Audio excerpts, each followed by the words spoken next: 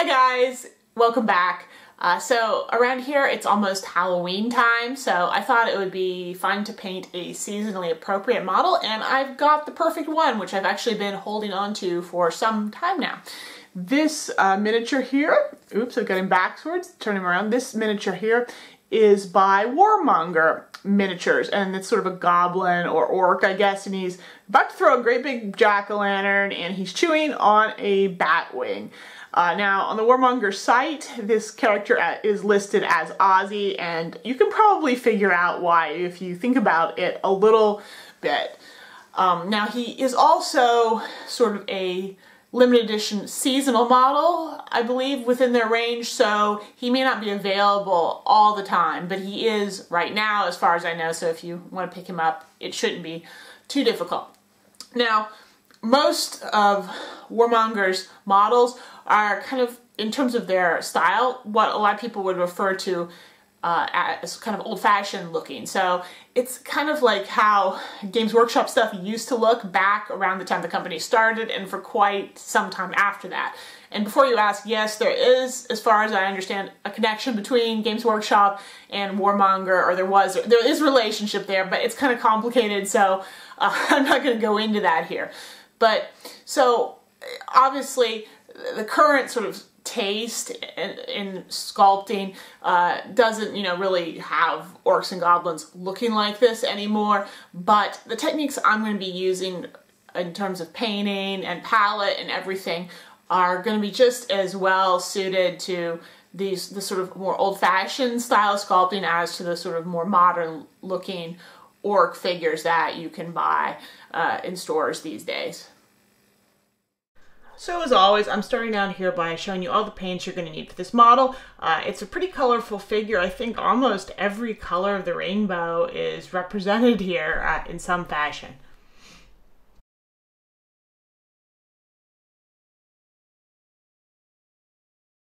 I'm going to start out here by painting the goblin skin, and I'm going to be base coating everything with a nice thick layer of Vallejo black green.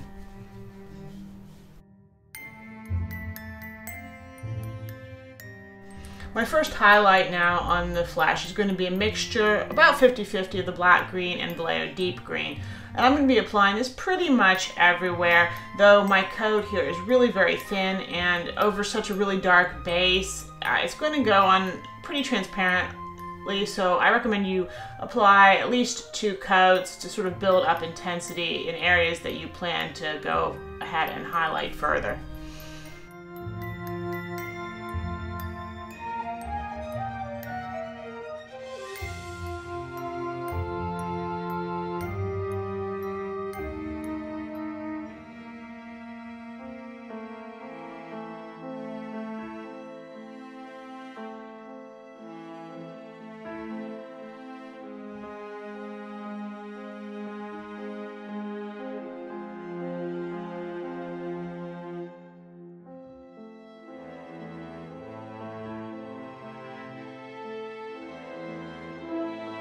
My next highlight layer now is going to be just pure Vallejo deep green. Again, I'm keeping the paint nice and thin, and I'm going to be building up several layers so that I can get sort of more gradations out of just one color of paint. At this point, I'm going to also start focusing where I apply the paint a little bit more. When you've got a model like this with really defined musculature and anatomy, what you usually want to do is start applying your lighter color sort of towards the top of any sort of bulges or ripples, or towards the outside in the case of like arm muscles where, there's not really a top. So sort of towards the outsides of the bulges, and then sort of blend inwards so that you'll end up sort of with a highlight along that that dividing line, and that'll really emphasize sort of the dimension of the figure.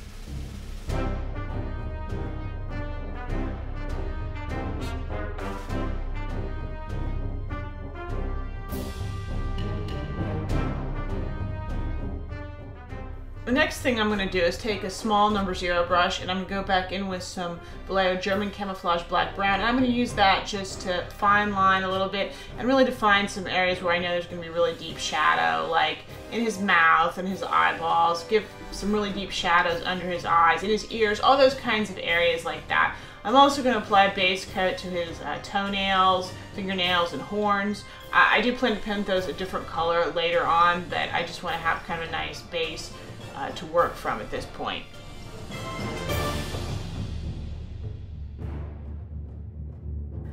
Now I'm going to go back to highlighting the skin, and I've just mixed some olive green now into my deep green, and I'm just going to continue with the same process that I was using before of basically applying thin layers and just really building them up 2 or 3 times just to get sort of a nice blend, and also to just get extra intense sort of color on certain areas of the model that I really want to be well highlighted, and then keeping the color or a little subtler in other areas by just not applying quite as many coats.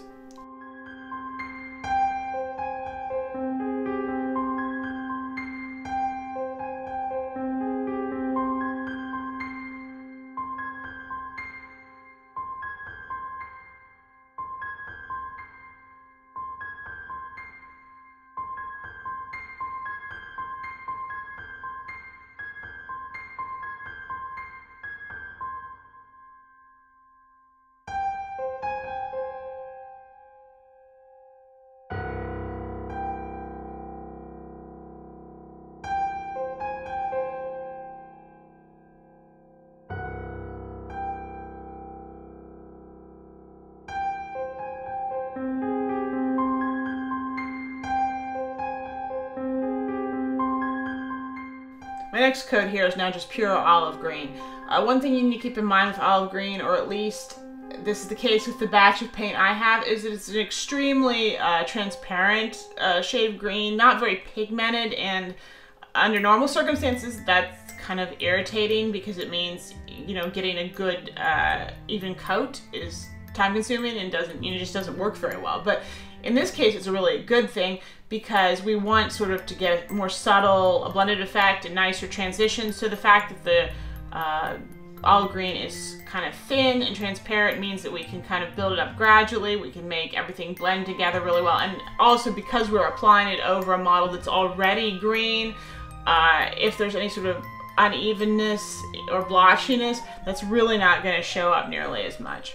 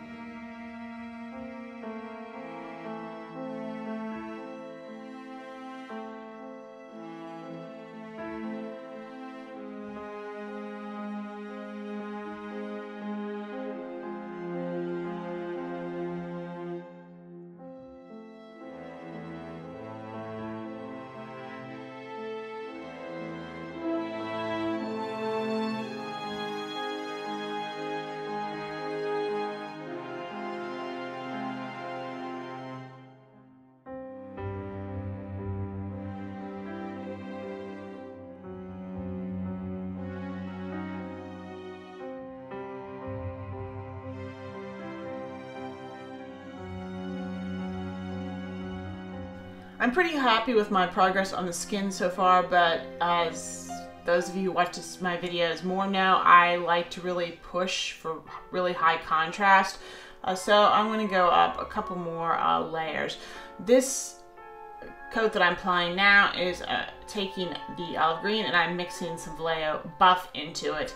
At this point though, I'm really going to be focusing on, you know, really just defining those, you know, muscles, and his fingers and toes. I'm using a number 0 brush for that because this model actually has quite a bit of detail sculpted into it, especially in the face and some of those areas, and it's really, really helpful to have this fine brush sort of to get the best results.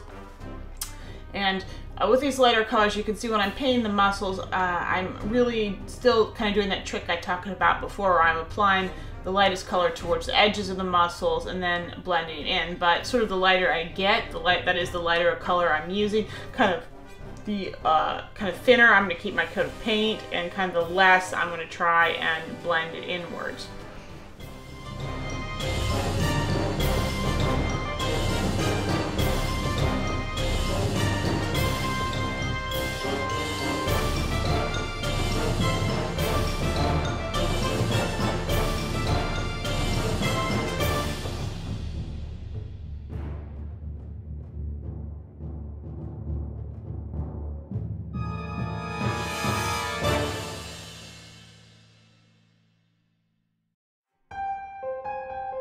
Alright, final highlight on the skin. I think you probably could have stopped with the last step and it would probably been just fine, but I just couldn't resist one more. So I'm now taking some Vallejo Buff and I've added in just a little bit of olive green, so I've got kind of this nice snot color, and I'm going to use this to apply a very extreme highlight in some really kind of crucial areas.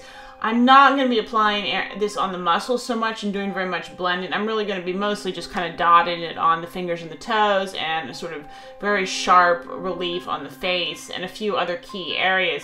It's such a light color that if you try to apply it just to the normal bulges and try to then blend it, it's probably going to be too pigmented and it's going to be too stark, and yeah, you'll just have trouble blending it. So I recommend, if you do that, to be careful with it. When I was done highlighting the skin, I did have some places where I felt like the blending between the light and the dark was not smooth enough, or it was a little bit patchy, and that was probably due to that olive green, like I said, is not the most pigmented color. If you want to kind of help unify your skin tone, if you've had that problem, I recommend going back in with a glaze. I used deep green mixed with some glaze medium, and just kind of going over some of those areas where the green transition isn't ideal, and just kind of working over it with a bit of glaze, and that'll generally help kind of smooth out any of those inconsistencies.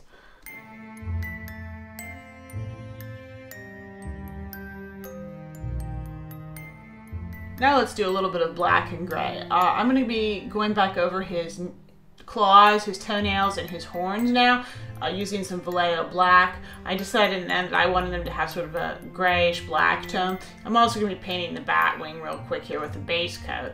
I'm then going to go back in with some Vallejo German gray as my first highlight on these areas. And I'm applying that to the bat too, along with his nails and horns. After that, I took a bit of buff and I used it to lighten the German gray, and I applied that to his horns and nails and toenails, but not to the bat, because I kind of wanted to highlight his sort of the parts of his body, I guess. The growths on his body was sort of a more warm gray shade, but I didn't want to use that on the bat, and I also wanted the bat to stay a little bit darker than those other areas were going to be.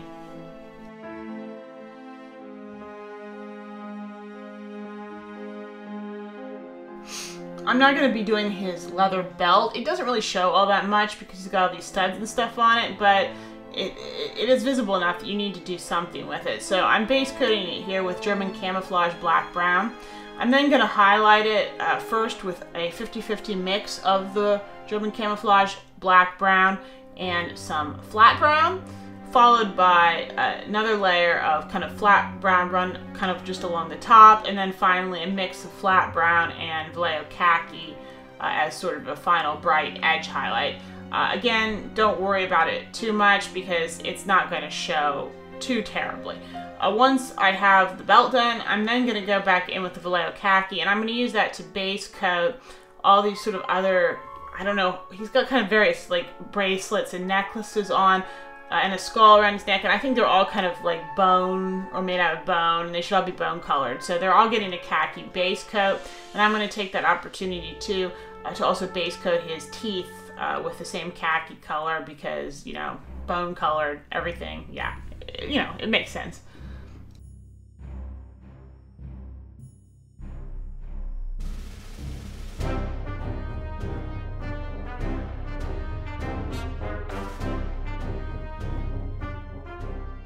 Once those khaki areas have dried, I'm going to apply a nice heavy wash of Agrax Earthshade just to help really get down in the recesses between all the sort of beads and help define the sculpting in his skull pendant. Now my first highlight in all these kind of bone areas is going to be about a 50-50 mixture of the khaki and Vallejo buff. With the beads, there's not any real trick to it. There's no blending or anything. You just need a nice small brush and pretty thin paint so you can be kind of precise. You want to initially apply your paint so it goes on heaviest sort of towards the top of the beads, and then you can pull it out from there, and then you start building up in kind of a natural highlight. As far as the skull goes, it's really just about being careful to pick out all the details and making sure you leave those sort of dark lines sort of between his teeth and inside his nose and eye sockets, those kinds of things. And you know, with this first highlight also, you're going to want to blend it out just a little bit. Once you've got that first layer on, then you can go back in with just pure Vallejo buff and just start highlighting things even further. And when you're doing this with the beads particularly, you really just want to put the paint kind of towards the top of the bead, and you don't just dot it on, and you don't really need to kind of blend it out too much down below, because you really want to have that definite sort of contrast and as the look that there's sort of a highlighted area kind of on the sort of the beads, and since the light is coming from the top, you want that highlight at the top of the bead.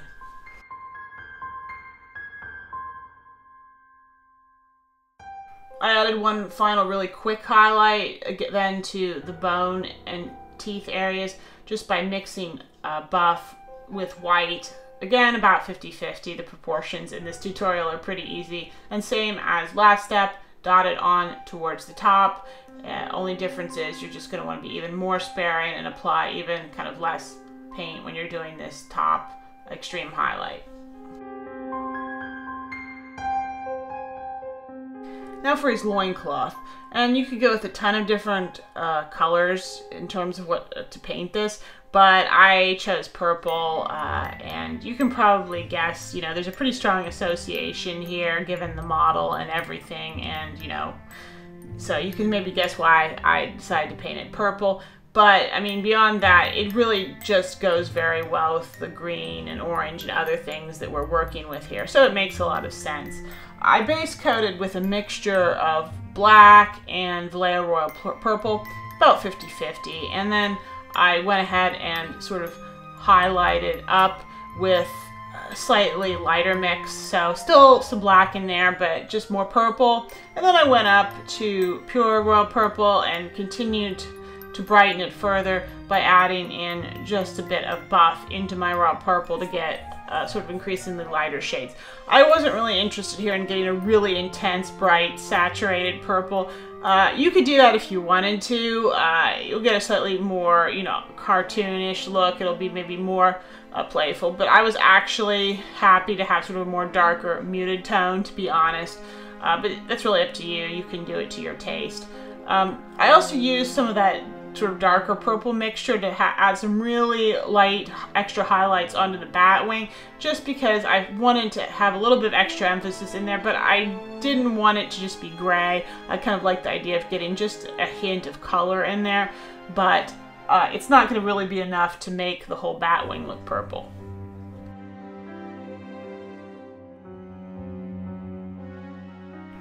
I'm going to be doing some quick metallic areas now. First for his belt buckle and his bracelet, which I'm going to be doing in sort of a brassy kind of bronze color. I base coated these areas with a mixture of German camouflage black brown and the Army Painter greedy gold. The first layer should be really dark brown, as you can see, with just a hint of metallic. I then highlighted by mixing just a bit more greedy gold into my base to get a slightly lighter tone, and then finally, I took pure greedy gold and applied that over top of everything in areas where I wanted to get really kind of bright gold shiny effect.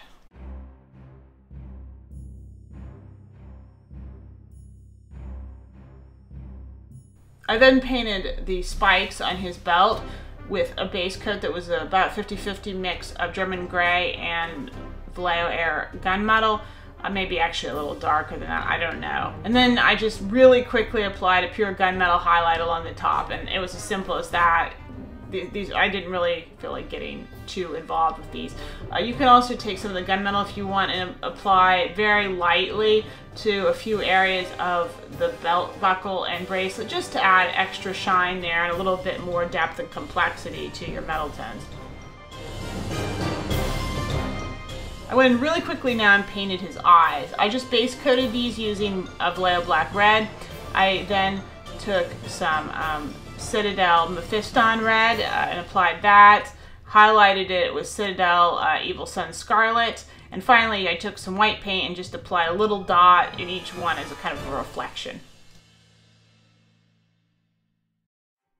Alright, it's finally time to do the pumpkin. Now, I say this to last just because I know how I paint and I tend to touch the model a lot, and particularly the top of the model. So if I'd applied paint here earlier, I probably would have worn it off. So that's why I waited. But the disadvantage to doing that is you have to be way more careful kind of painting around things like his fingers and his head and stuff. And you know, you really have to take a lot more care. So it's kind of a trade-off with what you want to do. You'll also want to make sure you base coat down inside his eyes and mouth, or I should say the eyes and mouth of the pumpkin at some point.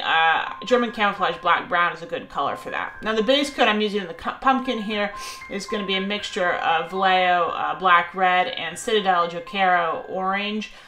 Over the black, it's still kind of coverage is still a little spotty, even though we're using a base color here. So you'll probably need to go back in and apply another layer just to get everything nice and smooth.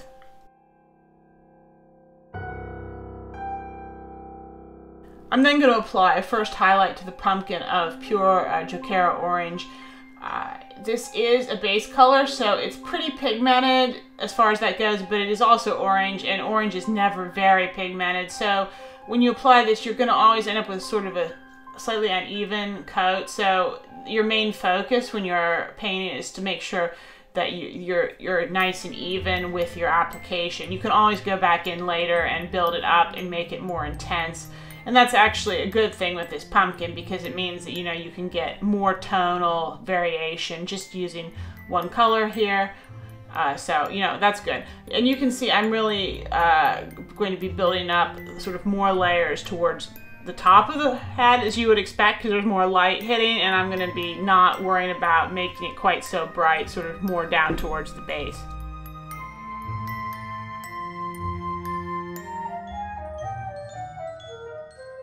I'm going to continue highlighting the jack-o'-lantern with Citadel Fire Dragon Bright. And if you thought the pigmentation on the last orange was bad, well, this is a whole nother level of patchy. So this one is really, really tricky to get a nice smooth coat. You're really going to have to work pretty hard to get a good result.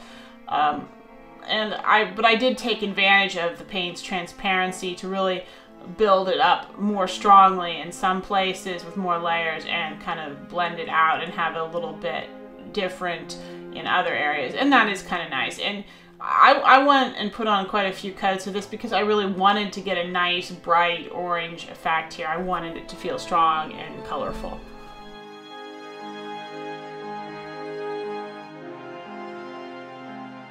I wanted to get even more sort of brightness and highlight to my jack-o'-lantern at this point, so I took and mixed some Vallejo Buff into my Fire Dragon Orange, and that had a really nice added benefit because the buff paint is more pigmented, so it helped make the coverage of the orange a little bit better. I used it as an edge highlight around sort of the mouth and kind of eyes and nose, really to emphasize that, but also on the ribs.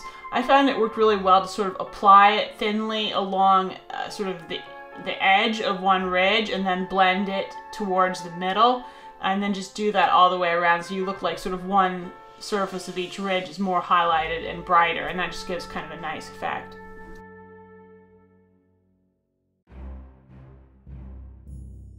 I then really quickly painted the pumpkin stem. I base coated it with the Vallejo Flat Brown that I was already using, and then I highlighted it first by mixing a little khaki into my flat brown and applying that in there, and then I went ahead and added some buff into that mix to make it even lighter and applied that kind of just more towards the top and kind of with some streaky lines just to make, you know, look like there's some texture and kind of knottiness in the wood.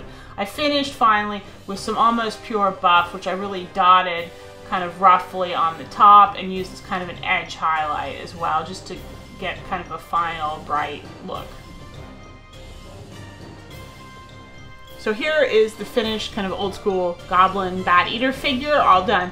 This model was a lot of fun. I probably shouldn't have to tell you that. It's always exciting when you get to work with bright colors and kind of have a palette that's, you know, kind of outside your normal range, where you've got like a bright orange and purple and green and all that. You don't necessarily get that on most models, and certainly not historical stuff. This green skin tone is one of many options that you could do for orcs and goblins. I mean, and I hope you like it, and I hope it's one that you will want to try on yours. Obviously, you can go in all kinds of other directions and it'll look equally great. You could go for more black greens, go darker.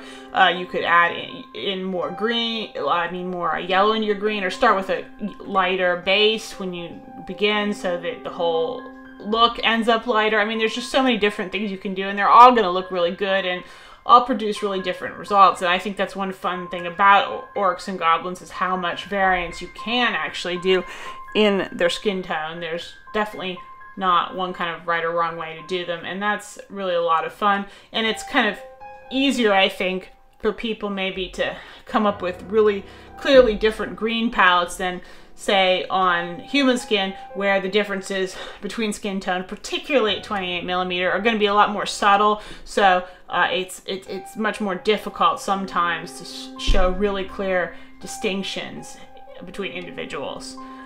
So anyway, I hope you had as much fun watching this guy being painted as I did doing him. If you like this video, please click the like button, of course, or share it with your friends. Leave me comments with what you thought.